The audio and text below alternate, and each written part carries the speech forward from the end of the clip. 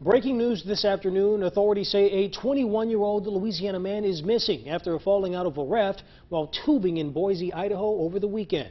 The family says the missing man is 21-year-old Everett Jackson. They say Jackson was tubing with his girlfriend Sunday. The family says his girlfriend told him that the water was too strong and it caused him to fall off of the tube.